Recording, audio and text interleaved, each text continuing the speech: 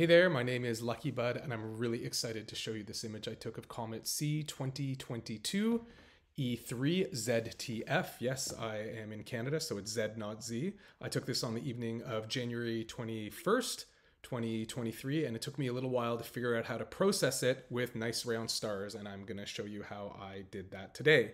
The tools that I used were Astropixel Processor, Starnet++, and Photoshop. So let me show you how I did it. Let's start with Astropixel Processor. So the thing that you need to do is you need to process the image twice, once for the star layer and once for the comet layer.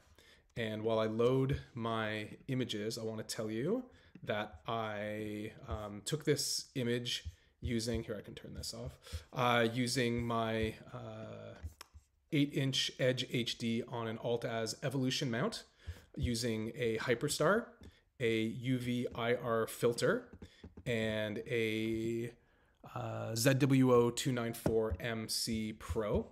And I was able to get 45 minutes of data before the clouds came in. So that's what I'm dealing with here. So I'm just going to load my flats and my darks.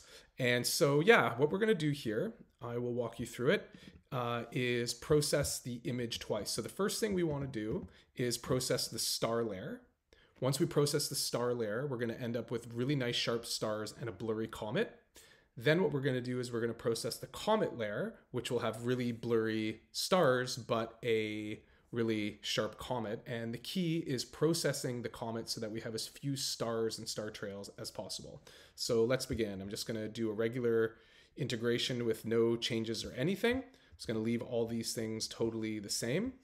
And I'm going to process this as stars. And I will come back to you in a little bit once it has finished its integration. Okay, welcome back. That took a little while, but here we are. And as you can see, this is my image of the star layer. And I've got some nice, bright, nice stars, as you can see. They're all pretty round, but my comet itself is blurry.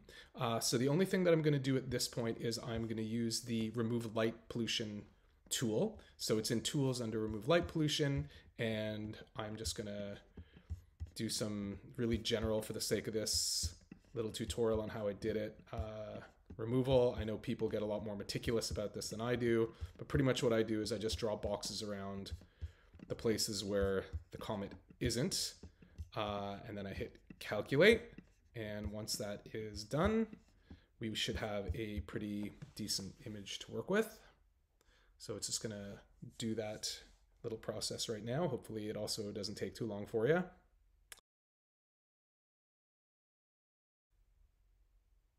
Okay, there we go. We have a nice dark star field there with a blurry comet, and I'm just going to click on OK and save.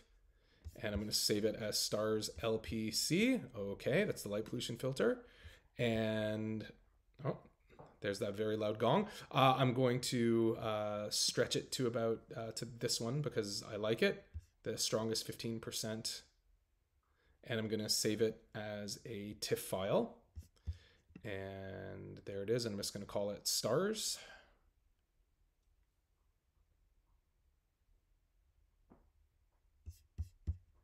And I'm going to save it to my folder.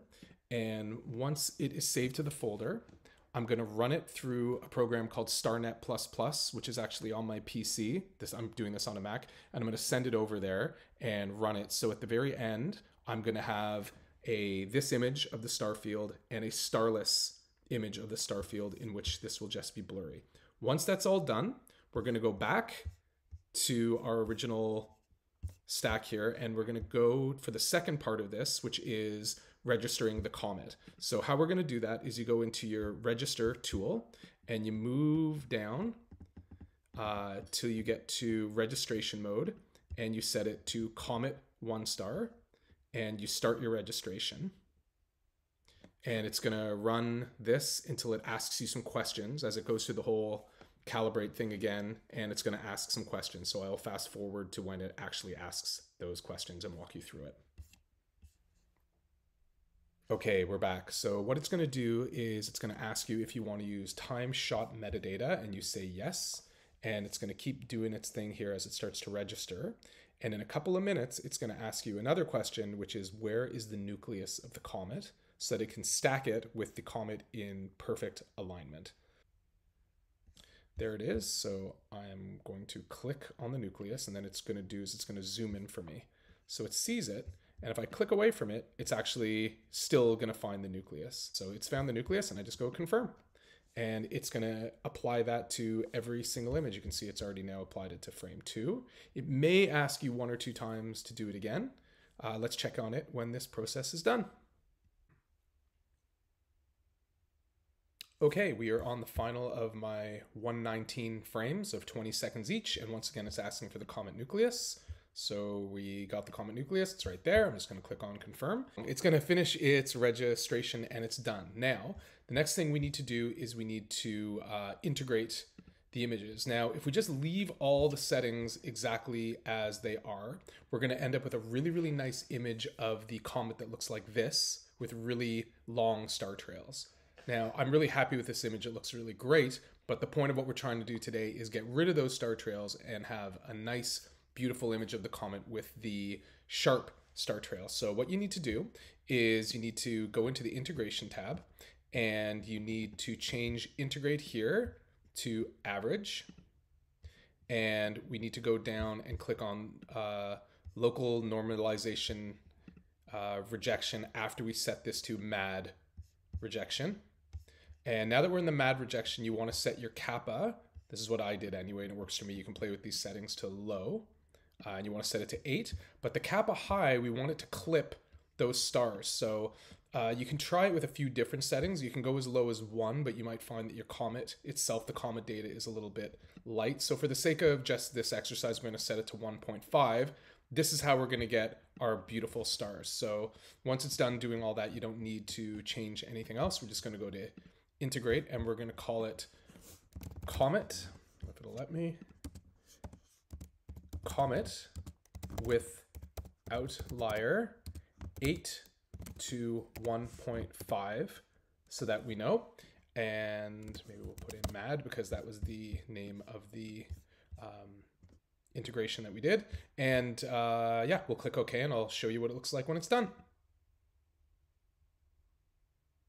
Okay, here we are, and we have loaded our image into the light pollution filter one more time, and it looks like this. So we have a lot of good data on the comet itself. It's pretty sharp, but as you can see, there's only a couple of stars. So once again, I'm going to do my little light pollution filter and just draw these boxes kind of around where the comet is. Sometimes on my Mac, when it draws these, it cuts off the top of the box, but you get the basic idea. Just drawing a few boxes around where the comet is not, and we will click on calculate, and I'll show you what it looks like when it's done. Okay, here we are, and we have a pretty nice image. So you can see the comet came through pretty nicely, so I'm going to click OK and save. And there it is. I'm going to save it as a TIFF file. And so we are going to end up now with 3 TIFF files. We're going to end up with the, I'm just going to cut that off there. We are going to end up with this image right here of the sharp comet. We're going to end up with the image of the sharp stars with the blurry comet, and I'm going to run that one through Starnet++, and we're going to have that image without the stars, and so with the kind of blurry comet, and we're going to switch over to Photoshop. I'm going to show you what I do. Okay, so here are our 3 images. We have the stars, we have the starless stars, and we have the comet. The first thing I'm going to do is I'm going to open up these 2 with Photoshop, and we are going to get rid of the fuzzy comet. So here's 1 image, here's 2 image. I'm going to take the image that I have right here of the starless, and I'm the stars, and I'm going to layer this one on top. So I'm going to go image, select all. I'm going to go Command C, and I'm going to copy it over here. So now we have 2 layers, the layer 1 with the stars and the one with the fuzzy one without it. And then I am going to go image. I'm going to go down to apply image. Once I'm in apply image, we want to switch blending to subtract, which is near the bottom of the list. And instead of merged in layer right here, we're going to look at layer 1. That didn't work. We're going to look at the back. We're going to look at the background. And there it is. It's going to merge the two of them, and I'm going to click OK, and boom, there it is. There is our star field without the fuzzy comet. So that's really good. Now what I'm going to do is I'm going to open up the image of the of the sharp comet. There it is. Okay, it says that to me, and I'm going to open up this one also with Photoshop. So there it is in Photoshop, really nice and happy. And we are going to take this initial star layer from the last one that we did. And again, we're going to go select all, Command C, and then Command V to paste it on top. Now, how do we merge the two? This is the fun part. So we are going to go to, at the very top, layer, and then we're going to go down to layer style. And the style that we want is blending options. Our blend mode is going to be right here, linear dodge ADD, and I'm click OK. And we're done. There it is. There's your comet with your star field. Not too hard. And then what you can do is you can save it and take it into Lightroom and crop it, which is exactly what I'm going to do. And if you want to play with it a little bit, we're just going to call this one Stars and Comet.